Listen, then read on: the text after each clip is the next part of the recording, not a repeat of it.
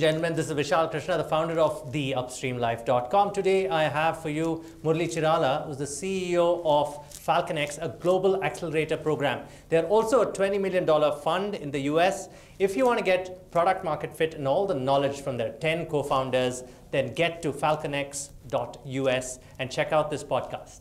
Murali, thank you for being on the UpstreamLife.com. You know, I've known you for 5 years now. I've known the FalconX journey from the beginning. How far you guys have come. You've got a immersion program, global immersion program. You've got a fund. Let's start with the history. 10 co-founders, you know, coming in to change the startup ecosystem. All of them successful founders, and all of them have their own egos, and they have made money on their own. How did you guys come together, and why? I think there was a common philosophy amongst us. Even when we spoke last time, I mentioned to you, the common philosophy was a purpose-driven need in the context of working with early-stage entrepreneurs.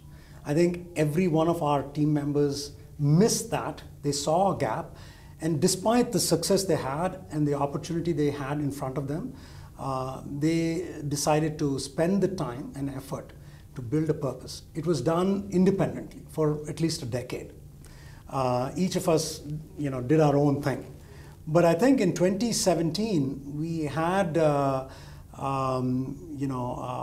Chief Minister of Andhra, Mr. Chandrababu Naidu, was basically saying, hey, don't just do this create a formal platform. And that formal platform, we didn't know what it was. One of my colleagues, Raju Indukuri, is an amazing networker. What he did was he made sure that all 10 of us, and we all knew each other. We all knew what we were doing as well. But they were all coffee shop, we were comfortable with that because of the purpose of wanting to spend the time with early stage entrepreneurs. Once we got together, we decided the magic was in formalizing a platform and institutionalizing that knowledge. That was the turning point of FalconX. The idea now seemed possible. So that was the beginning of the journey. The journey was beginning to find traction. By February of 2020, we had about 42 startups in our ecosystem. Absolutely. It was absolutely vibrant. You were there. There were about 6 startups at that point in time that we had invested in. So there was an interesting paraphrasing that one of my co-founders, who is on the extreme end of the investment spectrum, who essentially mentioned, Murali, we started with the idea that mentorship is the cake and investment is the icing. So what did we learn over the years is that we learned that investment has to be the cake, mentorship should be the icing. So it does make sense. All the startups, for them, even though they've raised money, even though they have revenues, they always want to make sure that they don't ever run out of oxygen. And that's where investment is very, very important. Okay. You know, you're CEO, obviously, of the place, FalconX, and it's based in Milpitas. You've taken it global. That's an interesting play, and India is the center of that attention. Why make India the center of startup investments globally? Why? Is it because India has changed over the years? And do you want to bet on India because it's going to be the largest startup market going forward? We're already second, I think. Third, I think. Third. Yeah. You know, I think US and China beat us to it. Most statistics put China aside because it's a closed market. You can't openly compete in that market. So yes, they've got the customer base and they do it. Everything that we measure, all metrics that we measure are basically looking at all countries but China. Because you can compete, you have access to those markets, and the data reported is also reliable. Having said that, India is, you know, third, but growing so fast that it would be second in a matter of a couple of years, a few Absolutely. years. And I think in the center of this is you, BB, Raju Indukuri, and there are several others, of course. 3 or 4 individuals, you guys have made this work through COVID also. That's interesting. So for our viewers, right, you have to tell us, it's like you said, mentorship is also important, funding is also important. I remember you guys when you started off in that space in Milpitas, it was just like a co-working place. It is a co-working space, but it's a means to an end. Yes. Acceleration is the true work. Mentorship and acceleration was the true effort that went into play here. Remember, These are all successful entrepreneurs. And to get them all in the same room. Absolutely. And you have to tell them the scale. You have to tell our viewers the scale of these entrepreneurs. Each of them has built at least $50 million plus business. Much, much more. Let's say that they've built significant business. The total market cap of the businesses of our team, of what we founded as our own companies, it was in excess of about $30 billion. Wow. Well, you're talking about serious folks. No, this is serious stuff. We've had one IPO, which was a big part of it. We've had a couple of billion-dollar exits. And the others were in the hundreds of millions for sure. Having said that, our journey as investors has been, a multiple of that. Today, of course, the markets have gone down, so I had to revise my numbers there. Our investments to date are valued at about 60 billion. And we've had about 5 IPOs, about 14 unicorns. But all said and done, the important thing is, how did we get those 10 members, including myself, and clearly I was one of the more moderate successes compared to my colleagues. How did we get them into the room and then make sure that they made the commitment? Because a big part of making this successful is their time commitment to mentor and invest. It was a hard thing. It wasn't easy.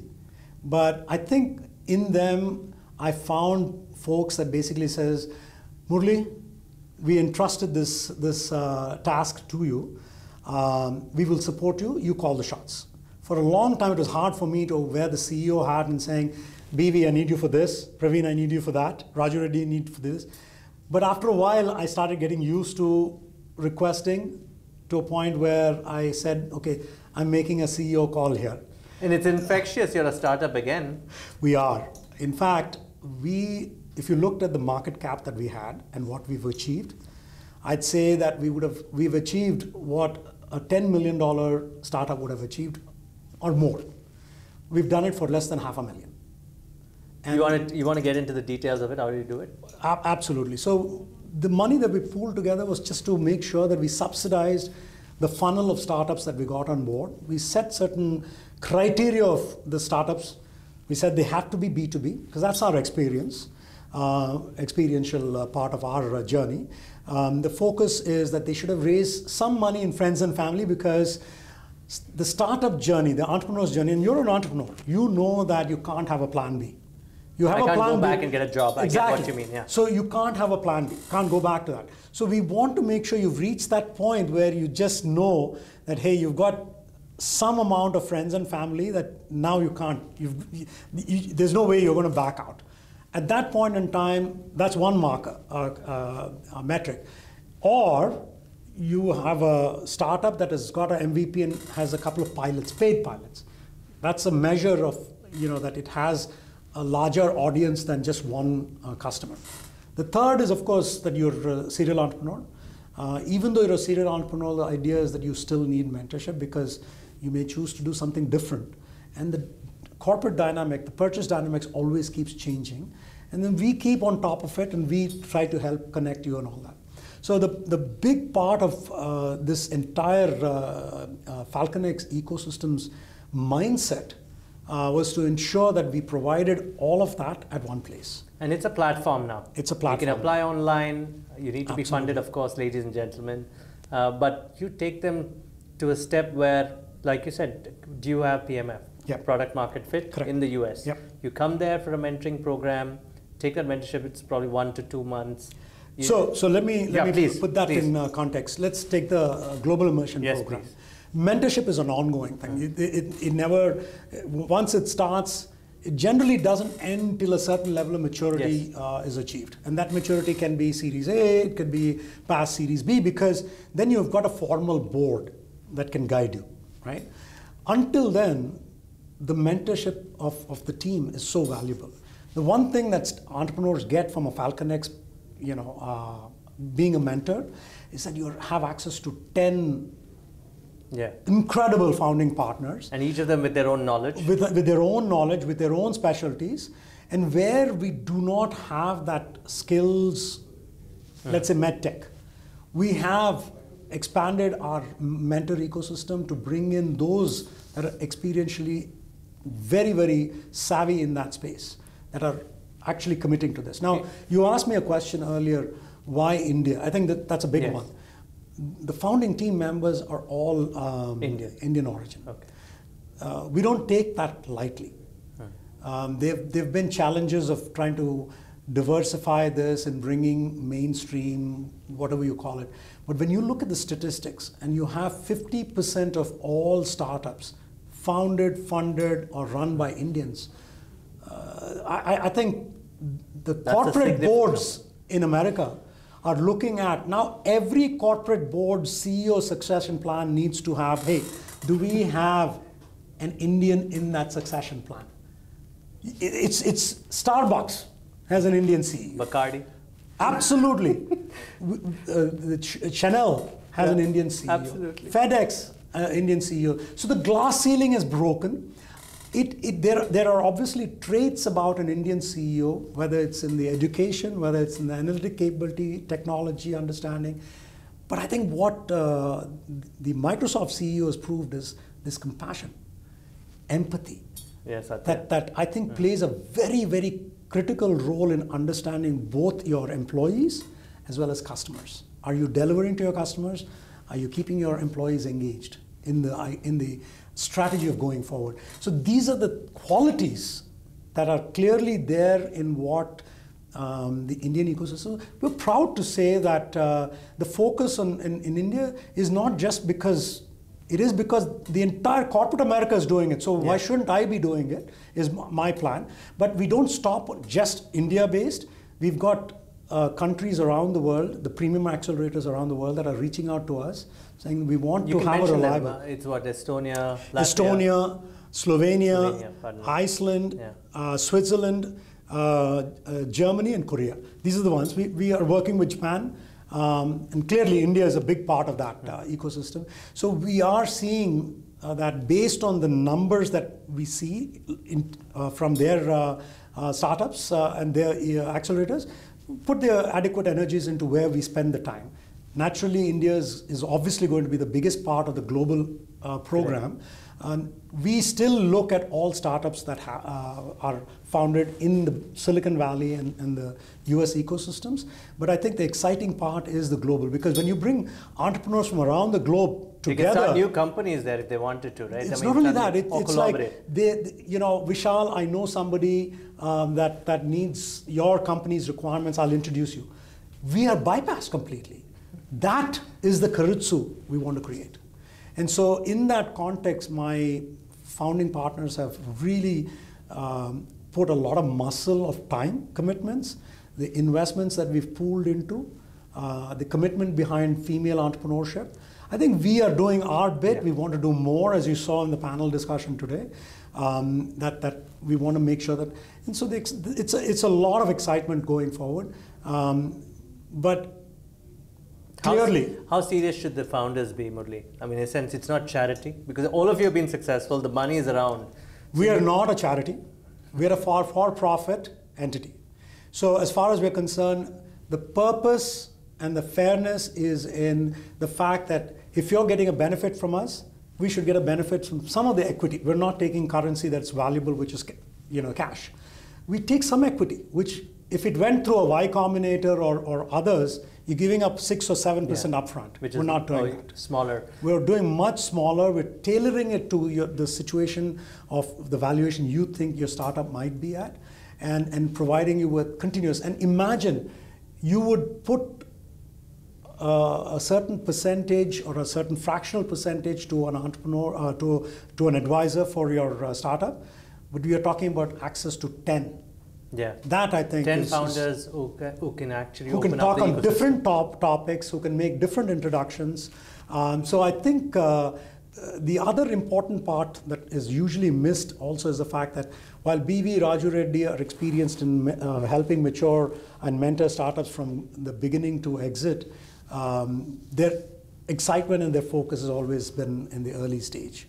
But amongst our group, we have folks like Praveen at Insight Partners and Ashish Gupta, where they, being VCs, make sure they help the entrepreneurs understand what it would take for the VC to find the value and invest in that value.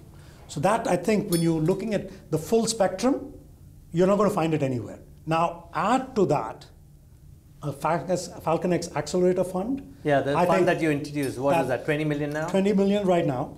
We obviously want to have volume, which I said was 15. Since we co-invest, we don't lead, we're not the first investors.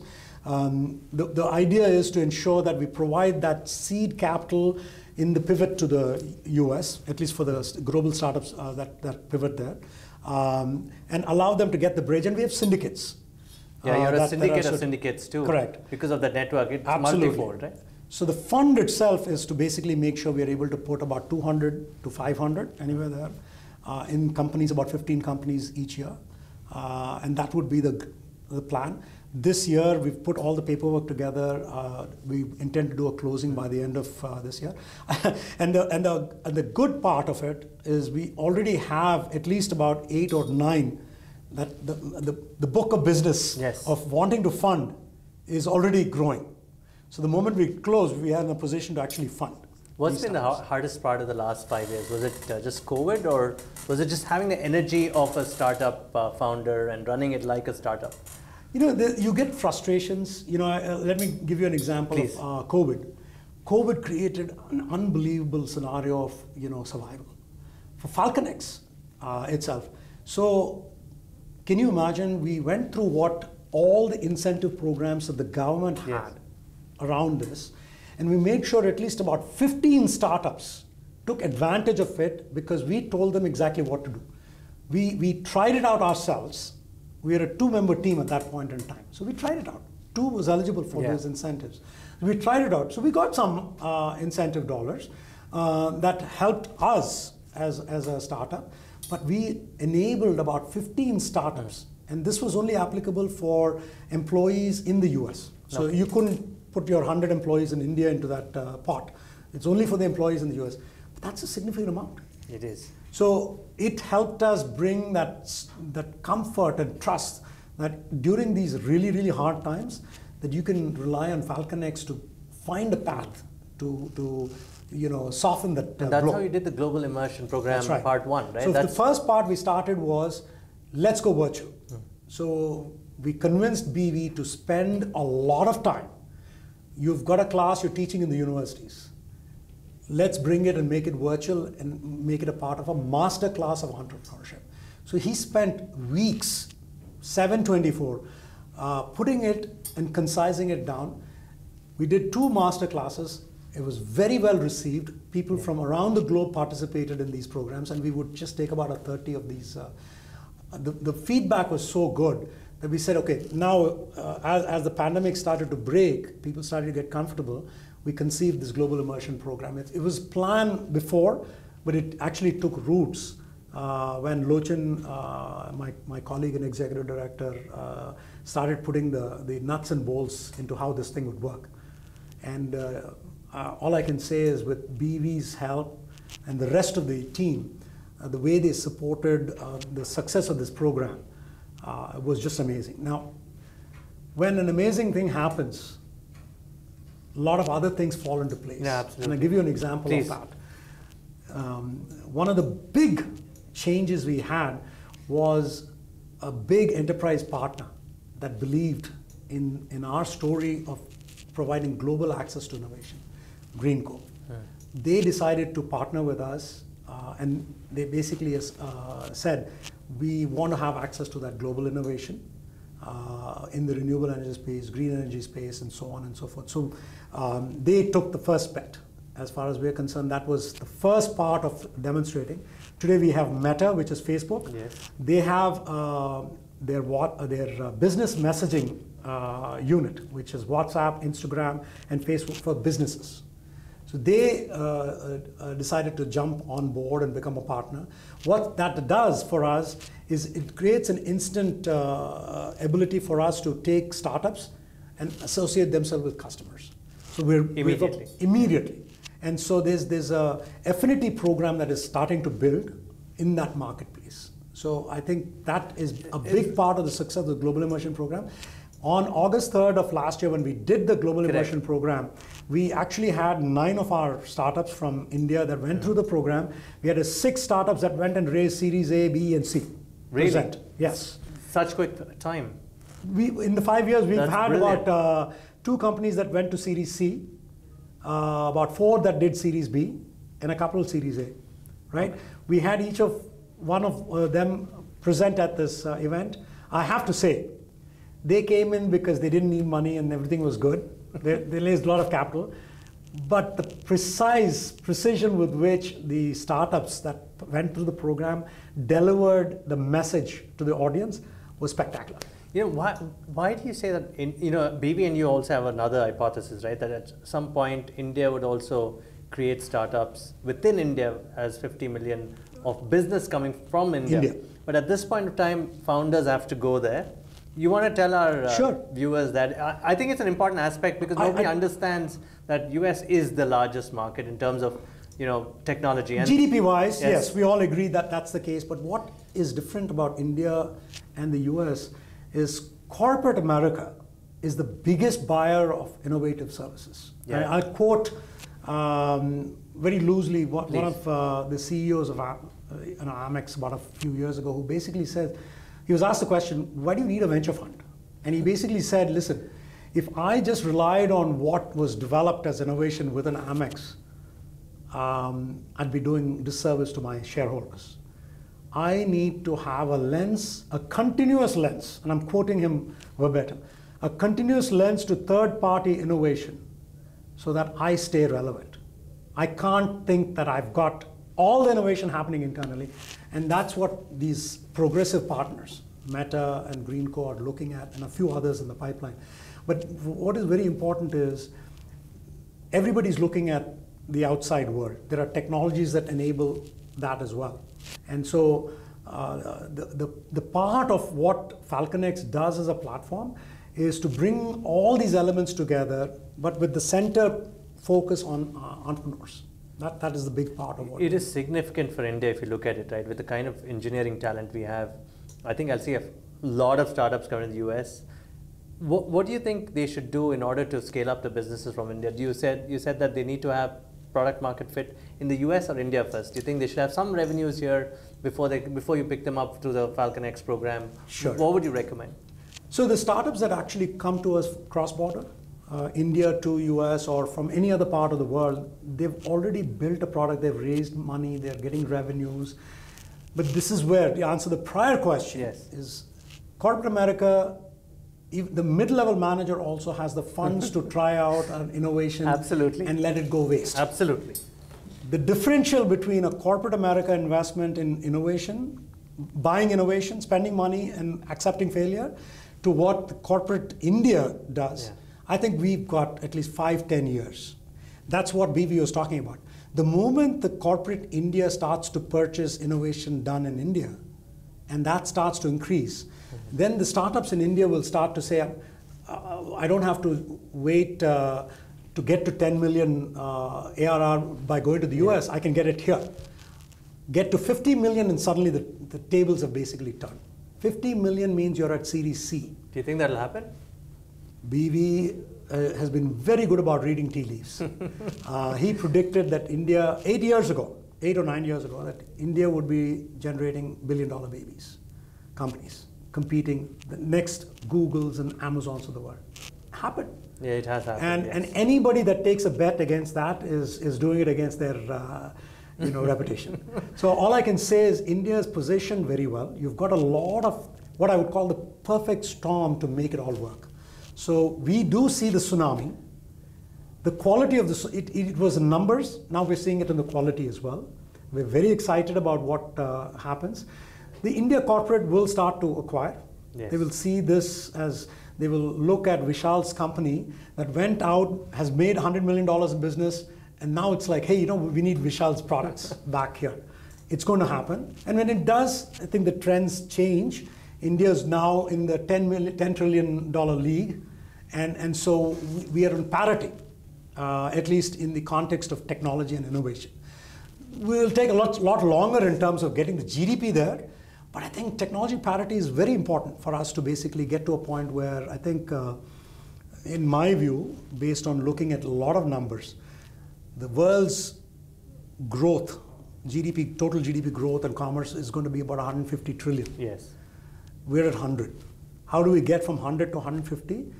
Nowhere on earth you have the productive capacity to support that growth. And India can. Excepting India. I agree. And so that is the excitement that everybody has. We did that in the service industry, we did that in the SaaS industry. I think we're going to be doing that in the product-led growth as well. And you like deep tech. You guys speak about deep tech all the time. There are a couple of companies that are launching satellites from your portfolio. What is deep tech to you? It means so many things. There are deep tech funds, but what really is deep tech? Well, it means a lot of things to a lot of people. As far as we're concerned, deep tech implies a combination of a lot of technologies put together. AI, ML that goes deep into security, whether it's cryptography, or it goes deep into, Industry 4.0. The point is, it goes deep into those specific verticals to solve very, very complex problems. And the world is moving in that direction because there are new measures and metrics that are forcing industry, the ESG, for instance, yes, sustainability goals, that are being actually imposed on measuring the boards of public companies. And so there are new companies that are basically providing the tools to measure ESGs of various companies. So the exciting part is that the innovation is happening continuously, and the world is becoming more complicated from a technology perspective, and we got to solve those complications with new solutions. And the world is not resting. I mean, if you look at security, for instance, the folks that they perpetrate the fraud, they perpetrate rogue activities is increasing. They're always a step ahead. I think we're getting to a point where quantum computing and other technologies will start to provide strengths to be able to solve those problems. So that's deep tech to you? That's deep tech. As far as I'm concerned, it's taking technology with a combination of, today the biggest buzz in the world is ChatGPT. Yes. Open.ai. It's amazing. There was an article in New York Times by one of the Pulitzer Prize winner who basically challenged people to find which paragraph in there actually was generated by this generative AI. And I think you can't tell. And he basically gave a clue in the last paragraph saying, I usually don't use that word, so that's the paragraph. And it flowed so well. And we've been trying, or in fact, let me put this out there. The invitation that went out to the program here was generated by ChatGPT. What I'm trying to indicate to you is this is the tip of the iceberg. There are technologies that are already further along that are basically communications. Just you create solutions by just talking. So what it does is non-tech folks or 7, 8-year-olds or the uncles and aunts that are non-technical, they know solutions. They can talk solutions, natural language driven solutions. This is happening. It's happening in every frontier, whether it's in the healthcare frontier, whether it's in the security frontier, communications frontier. So very excited about what is happening in there. And we want to be a part of that. Absolutely, and India should play a major role for that new knowledge, right? You're right. Look at the excitement in our conversation, right? What it shows is you spend 7/24 in doing this because you're seeing that there's no end to this. This is going to get bigger and better. And what you need to do is to make sure you spotlight the right ones that bubble to the top so that, clearly they get the visibility they deserve. And for us, it's the same thing, which is to make sure that we invest and mentor those kind of companies. And a lot of parallels between what you do and what I do as well. I'm a fan of history, Murali, and the reason the Valley grew is because of meritocracy, and accountability. Murali, you said Nandan has played a significant role, and he's a visionary of our times. Agreed. And others benefited India in many ways. Why? I think it benefited because when I speak about the political will, today's political system is basically looking at the true effects, empowerment.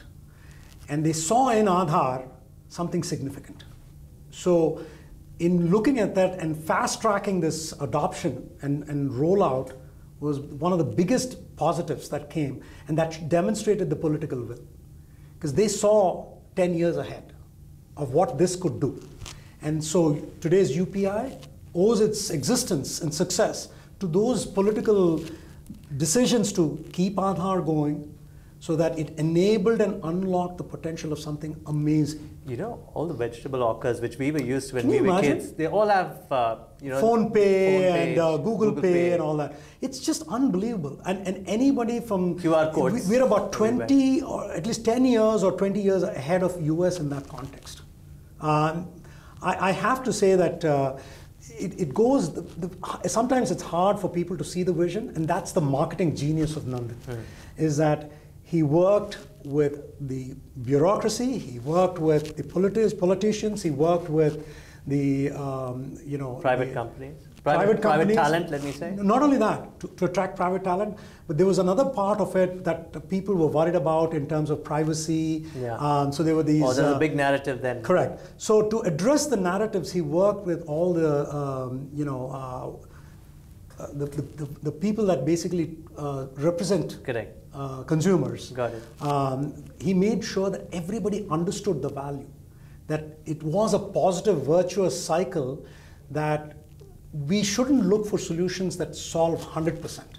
That Aadhaar would get us to a point where, multi-billions of dollars that are being leaked, it'll start to stem it gradually and eventually. And we get to a point where it starts to then become more and more. And proof positive, Phone Pay, UPI. The next part is healthcare. So it's amazing what this foundation is actually doing. You said there could be a health stack, and I'm saying there could be a logistics stack also. There could be agri stack. Commercial, for people to be like the Amazon, there's a new stack that's being developed that will allow every small business to plug into that stack and have equal power selling their products. So it's an exciting time where the dots are lining up for India to, I'll quote one investor, and I forget his name, but he's said, here are the 10 reasons why I'm going to be stopping investing in the US and then moving all my, telling my LPs to move all my investments to the India ecosystem, $150 million of it. It just proves a point that people are taking the India ecosystem of entrepreneurs very, very seriously. They may be looking at the B2C because India's market of consumers, the consumers are getting smarter. Access to information, access to the ability to decide what is a good product versus not a good product, the ability to leverage social media to make sure that the word gets out there. Everybody has a voice now. And so all of this is leading everybody in the right direction. But India also has the ability to look at what is ethical, because you look at when I talk about the political will and the bureaucratic implementation, they're always looking out for the common person. They want to make sure that, let's make sure that this is not abused, that this has no biases. And so even the AI aspect of what will be deployed will be subject to those filters. And that's the exciting part of it, is that no matter what, we can't expect utopia, but we take the steps towards utopia, and that's what India is doing at this point in time. Why do you think the valley is the way it is? Do you think India can be that? India as a whole country? Because when you look at Texas, it's as big as India if you look at it. That's right. So I'm just saying, can India be like a valley? Why not? I mean, I think we have to set our goals and aspirations bigger than, as Narayan Murthy said today in this thing, we've got to set our goals much, much loftier. And I think we will achieve. Shoot for the stars and you get to the moon, you've really achieved something already. He said something like PSPD, which is predictability, sustainability, profitability, and de-risking. Yeah. So it's an amazing mantra that worked for him in the service business. Yes. And that's what BV picked up on, basically saying that, well, that's what the product-led growth also talks about, and this is applicable there as well. And that the exciting part is to because BV's built a product company. All of you have built product companies. Yep. It's interesting. So that's how you think India will grow? India has a lot of potential, let's put it that way. Give me the color of founders, Murali. Yeah. I mean, when you meet them from India, first time coming to the US, what are the typical things that they don't get? And this PSPD thing makes a significant, I think learning curriculum for them. There's two types of founders I've seen in the cohort that came.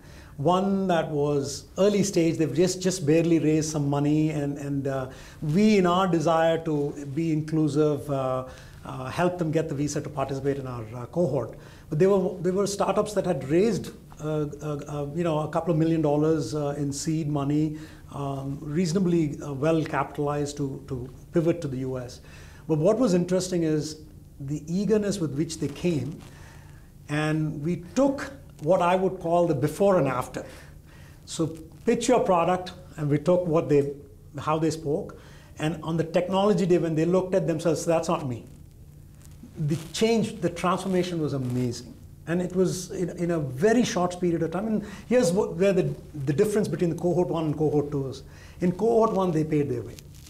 Many question, why should we pay? It's a lot of money. Absolutely. But in the grand scheme of things, I want all startups to understand that when you spend $10,000, if you are successful, it's meaningless.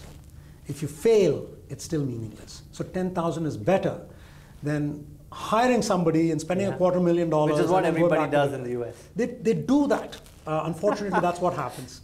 But in cohort 2, what we're doing is, because of the participation of our partners that are funding FalconX in the partnership itself, we're diverting some of that capital to actually paying the select startups $10,000 to be part of the cohort program. So we've reversed the pyramid now. You flipped it. We've completely flipped it. We will pay $10,000 as a fee to participate. We are paying them. It's a non-dilutive scenario. But the important thing is, we want to make sure that our entrepreneurs feel like they're not losing out on the opportunity to participate. But again, we are a small group. We can only handle so much. So let's say 15 at a time. So if you pick all the 15, you want them to succeed. You are very clear from the beginning that we are picking these guys because they have the will to go and do things in the US. And that has to be rigorous. I'll give you an example. Yes. After the first cohort presentation that happened last May, we had 60 applications for participating in the cohort program. We interviewed each and every one of them. So you do spend time with everyone? Every night, me and my team spent from Pacific time to Indian Standard Time. It was drill them, so grill 9 p.m. to 12 p.m. midnight. People would stay awake in my team. Me, Vivek, Lochan, we do it. Talk to each and every one of these startups, select, and when we got down to the last few, we would bring in the next tier of my founding team members to listen to this, and then we got the 9 that we selected eventually. We're going to doing 15 this time. We intend to get about 10 from India again this year. And the idea is that, we will cover the costs. Which is great, right? Absolutely. The $10,000 come to you. Absolutely. And then you go and take. Yeah, it costs about that. Murali, as soon as they come in, do they got start selling? Well, they can. Okay. And in fact, we had one startup that BB was talking about, where they actually learned in one of the sessions in terms of how you actually do go-to-market strategy. They applied it with a customer and they actually succeeded. The same customer that they were trying to work for many months, the strategy flipped and they actually got that founder came back and said, hey, I'm just amazed that it actually worked. So as far as we're concerned, we think that startups will benefit significantly from this. And they switch from India to there. When they're ready. Some of them may feel that it depends. Like structurally, they have to flip. If you want US investors to invest in your company, you better flip. You need to flip. Yeah. That will make it easier for you to raise capital. You can still raise capital otherwise as well, but to raise capital with fewer barriers is to flip it where the IP resides in the US entity. Fantastic. Now, one very important thing that I want to communicate to the viewers that may be policymakers as well is that by doing so, we're not taking away anything from the growth of that entity in India. In fact, we're fueling that growth. The success of getting customers for the startup in the US is going to only increase the scale of product development in India. So it's only going to multiply it. And so that I think is very, very good for and that's when I can partake in the fund, 20 million fund too. Correct. If I'm ready for the US and you think we're absolutely flipping, I can access 20 million fund if I need it. Absolutely. That's the investment that we would do. Okay. Yeah. Okay. Any particular themes? I remember in the morning you told me that there are no themes. You can come from construction, construction tech, med tech. Yeah, it med can tech, be anything. Hospitality. It could be in an interesting company in the medical field, very deep medical technology related. We are able to connect them to the right mentors in that space, that they would not otherwise have access to. Would you like other funds to be part of this? Do you think you can? You mentioned syndication briefly. Would you be the lead investor in any case, or would you say that get a lead investor and then we'll come in? There are more lead investors than you can count.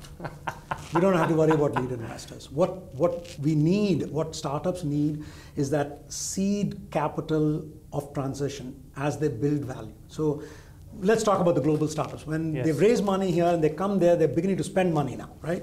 So when they spend money while building value, it's going to mean that they're consuming the money that they've raised. To raise new money without building adequate value is death. So what they need is capital to sustain them, bridge them to have reached that value point. That new money that brings an equity makes sense for everybody. So that is what we do in what I'm suggesting. FalconX will put that bridge money as an investment in a safe note. So that's why we don't term sheet, we don't do anything. And then help these companies build the value. Some of the syndicates join us in this context.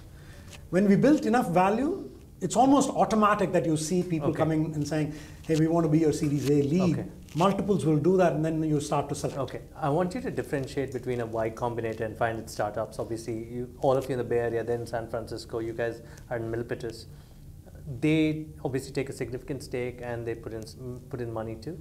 And they behave like a syndicate in a sense. They do mentorship too. How different are you? It's extremely different in the sense that they've got a track record that attracts. Absolutely. And so they've grown horizontally. So they're a brand by themselves. Yes. They're taking a very large.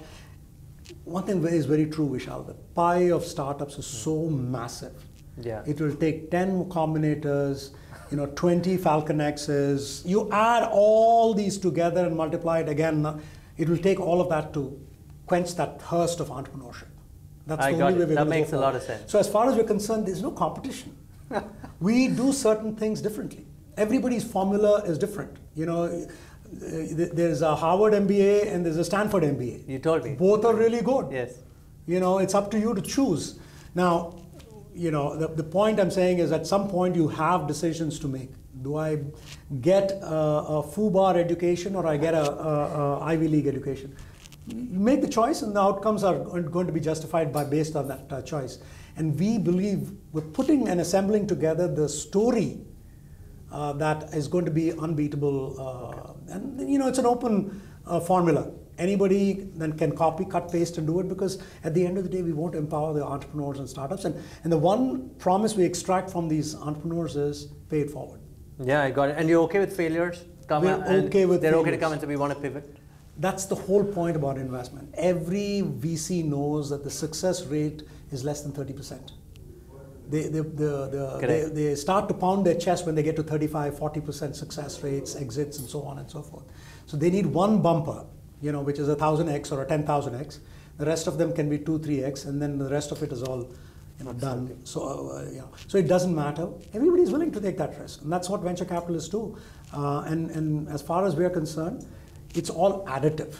The risks need to be taken in order to fuel growth. And these founders have given you energy, Murali. I mean, you are so energetic. You're out there, and you're talking like we're learning. Yeah, you're learning as so well. Much, yes. It's the same energy I see in you and talking to all these startups in every podcast that you do. Thank you. The exciting part, Vishal, is it's a two-way street. Yes.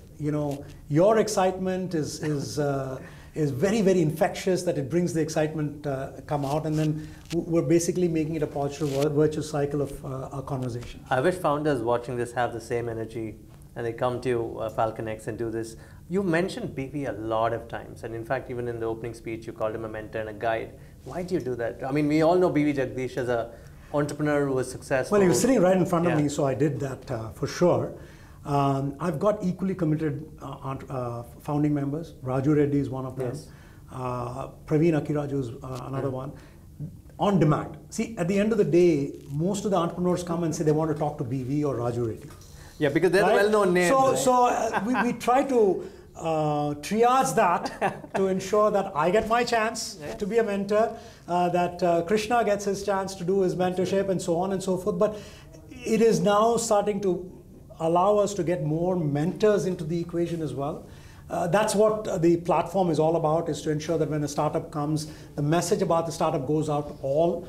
There are hands raised about, okay, I like this area, I would like to mentor this company. So you've got multiple mentors that suddenly look at this. It's an interesting paradigm. I don't think I have a solution for all of this, but Raju Reddy has been an incredible mentor. Praveen has been an incredible mentor. Ashish Gupta is a terrific mentor. He's known in the India ecosystem as one of the first venture capitalists through Helion. So the exciting part is we all play our role. I mean, when you look at Krishna is an LP in at least a half a dozen funds out there. And as far as he's concerned, he's a pioneer. The work that he did in the semiconductor and microprocessor space, it is amazing. People we don't pound our chest, but his voice over IP technology is found in tens of billions of devices out there that actually use voice over IP. And smartphones? Yep, absolutely. Now, would people talk about that? No. At the end of the day, that's the qualities of the founding team. They all make it easy for me, and that's the best part about what I thought. Initially, I thought, God, how do I actually make these elephants I remember dance? at 17, you said, it'd be very difficult to get all of them together. It was very, very hard. But these elephants are dancing. And when they dance, magic. It is magic happening. And I'm very excited that we've got another tier of mentors that are falling in place. And these are not mentors who want to be posters on my website. These are committed mentors who are giving time. So every mentor has an engagement that says they're going to commit to a certain amount of time on demand. Okay, what next for you, Murali? 12 months? Do you get time off at all? Well, I mean, that's the good part. The best part of it, when you love what you're doing, and this is not my saying, this is a saying from a lot of wise men and women out there that have done this. The day you think you're working, you've got to do something else. And so most of our team, and I think that's what entrepreneurship is all about, is we enjoy what we're doing. And the enjoyment doesn't make it look like it's work. It's like, you're looking forward to, okay, what is... another wise man once said, I don't know, and it's not mine, is that when there are challenges, an entrepreneur converts that to opportunities. And that's the excitement. And I wish all of them do that. And what's the website? Where do they, is it FalconX.us? It's FalconX.us. Okay. There are there's a crypto FalconX out there, not that I'm giving them any absolutely, I know them too. They raised a lot of money recently. Well, but that's the crypto world, as you know. And then there was actually a hardware acceleration company called FalconX.com. That's no longer there. Yeah. But we pride ourselves in what we do. Okay. So go to the website, guys, ladies and gentlemen. FalconX.us. Apply if you're a startup, and if you get selected, you'll have to fly to the US, of course. Spend 3 weeks with us. Extend it for a little more time on your dime. The 3 weeks is on our dime. The 10,000 allows you to do that. But the point is, you learn so much, even for repeat entrepreneurs. Entrepreneurs that have raised, a $10 million Series A benefit from this. It's just amazing, because somebody who's raised $10 million is not going to still meet the chief marketing officer, one of the most progressive companies on earth. That's the reality. That's what we bring to the table. And so I think the word is, give it a try. You'll come out of it absolutely excited about what you've learned, and even if it's a small amount, that learning is just worth taking home. Is there a deadline to this course? Right now, we don't have a deadline. The program starts April 24th, so we will start to work out to take these applications, and we're getting the word out even to the other global markets as well. In Estonia and Switzerland and so on. But the deadline will be announced on the website itself as we take it. But currently it's open, they can go apply. It's completely open. We provided a QR code in the Global Immersion Program flyers that we sent out on the website and so on, so that they can go ahead and apply. And then we'll start to put together an interview process. Have you been reading? Do you find time to read books anymore? I try to read. What I do is when I catch a phrase that sometimes just stands out, something that I collect as an opportunity to, language. Forget English, just as a language. Somebody can actually put together a few words that stands out as something so incredible, that communicates something so incredible, then I go read that book. Okay. Sometimes it takes a little bit of prodding for me to read a book. It's one of those I've collected a fairly good amount, and your book is one of those as well.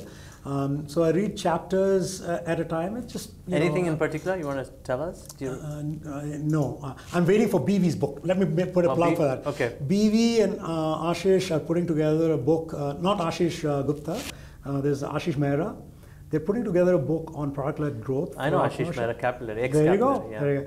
And so that book should be coming out. And I am hoping that FalconX gets the first dibs of doing the global launch of that book at FalconX. But that's going to be the first exciting part of the book that I probably have to read, because I'm so happy to have done this podcast simply because a lot of you are first-generation guys who went to the US. And right. And that opportunity is now coming back in terms of knowledge that you guys are bringing on the table. I hope people use that wisely. As far as we don't see it as a duty or a responsibility, but I think it's something that that for us has given us a significant purpose, motivation, and it's profit. Absolutely. We're not shying away. So you can call it what you want, but at the end of the day, it's a fair win-win for everybody involved. So thank you very much, guys. This is Murali, of course. He's the CEO of FalconX. The website's falconx.us. Go apply if you're a startup that wants to go get product market fit in the US. Murali, it's been a pleasure. Thank you so much.